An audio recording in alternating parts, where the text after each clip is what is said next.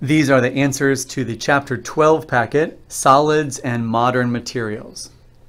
Section 12.1, Classification of Solids. So we're going to take a look at metallic solids first, and we see on page 464 that metallic solids are held together by a delocalized sea of collectively shared valence electrons. This form of bonding allows metals to conduct electricity. It is also responsible for the fact that most metals are relatively strong without being brittle. So we've answered parts A and B on the packet. Metals are held together by this delocalized sea of collectively shared valence electrons. They can conduct electricity and they are strong without being brittle. Now we're going to talk about ionic solids. So we go back to page 464, and it says that ionic solids are held together by the mutual attraction between cations and anions. Letter D asks, can an ionic substance in the solid phase be a good conductor of electricity? So to answer this question, let's go way back to chapter 4. This is on page 117 in your textbook. And let's take a look at figure 4.2. We see that sucrose dissolved in water is a non-electrolyte, whereas sodium chloride dissolved in water does conduct electricity. So you might think, okay, sodium chloride is an electrolyte. But we're talking about solid sodium chloride. So not sodium chloride dissolved in water, just crystals of sodium chloride in the solid phase. This information is based on the AP Chemistry course and exam description. This is one part of it. And this is essential knowledge that students should have about ionic solids. Students should know that ionic solids have high melting points, they are brittle, and they conduct electricity, but only when molten or in solution. So ionic solids do not conduct electricity because the ions are locked in that crystal lattice, and they are not free to move around. When ionic solids are melted or dissolved in water, the ions become free to move, and therefore they will conduct electricity. So the answer to letter D is no, and the reason why in letter E is because in order for a substance to conduct electricity, there must be a flow of ions or charged particles. The reason why metals are good conductors is because the loosely held electrons are flowing throughout the metal.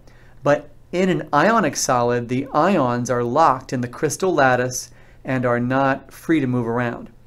Letter F, in order for an ionic substance to behave as a good conductor of electricity, it must be either molten or dissolved in water.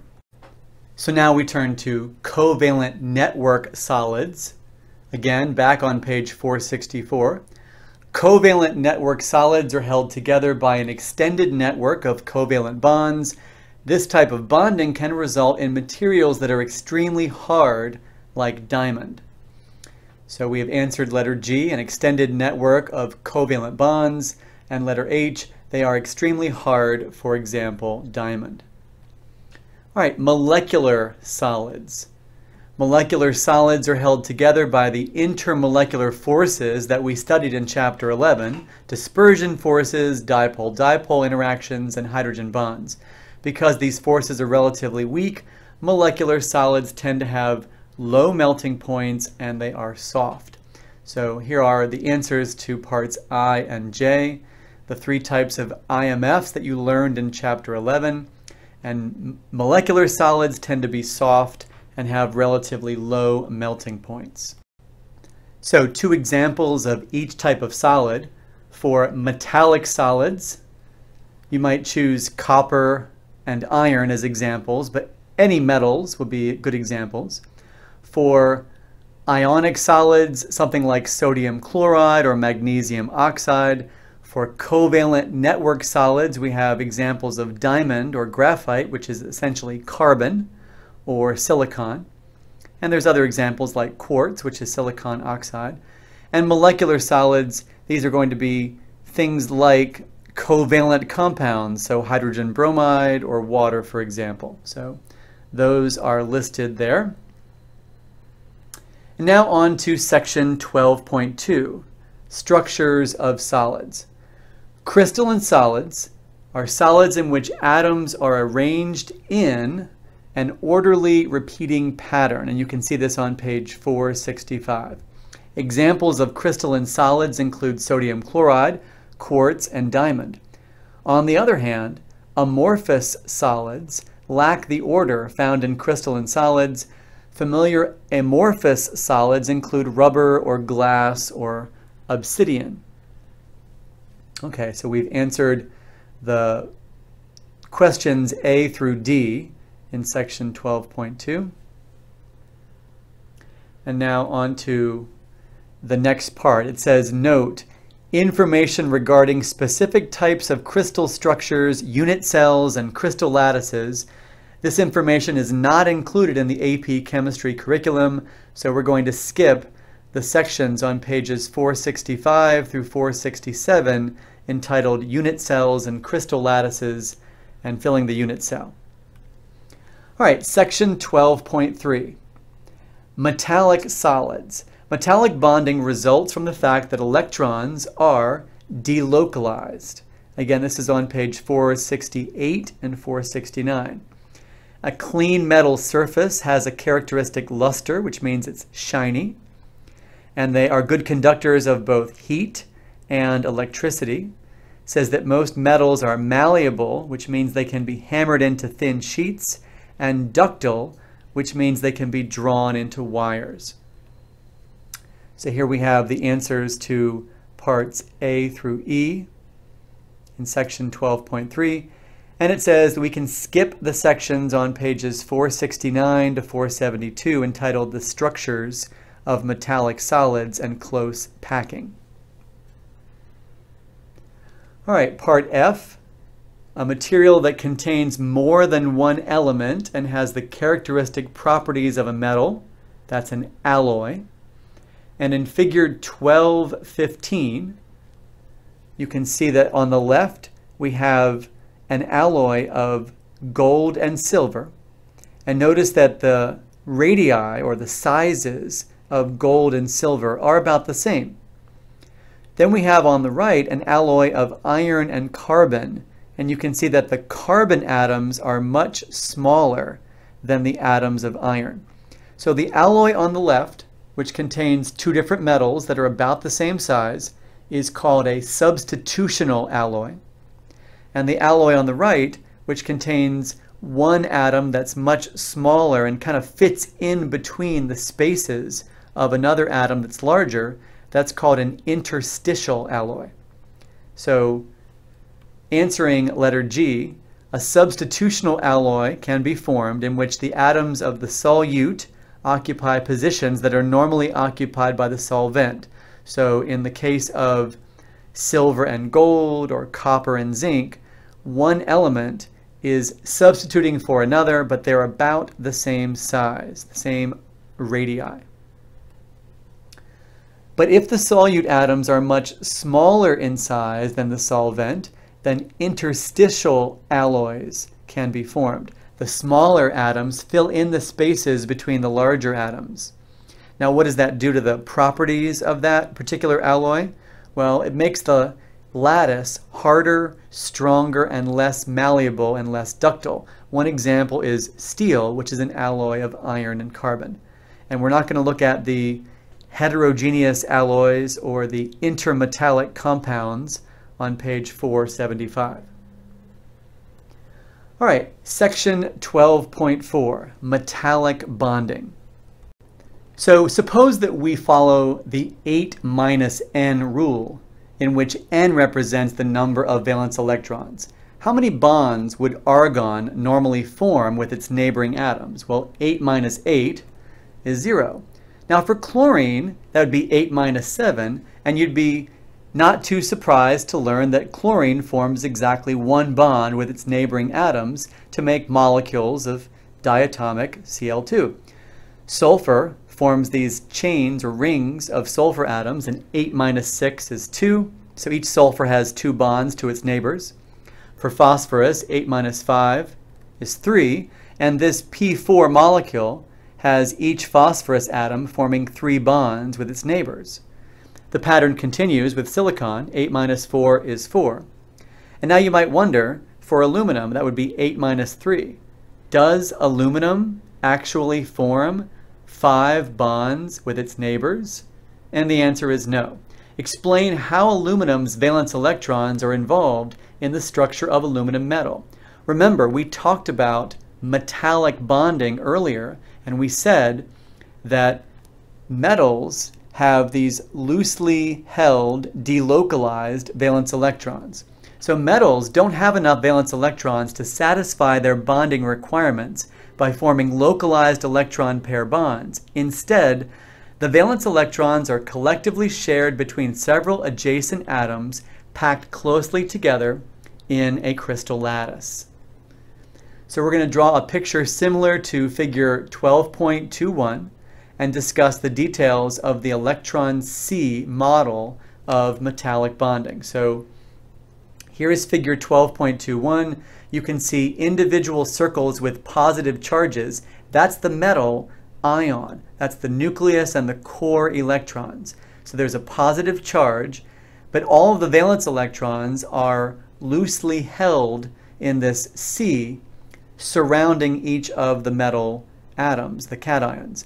So as you can see, the electrons are confined to the metal by electrostatic attractions to the cations, and they are uniformly distributed throughout the structure.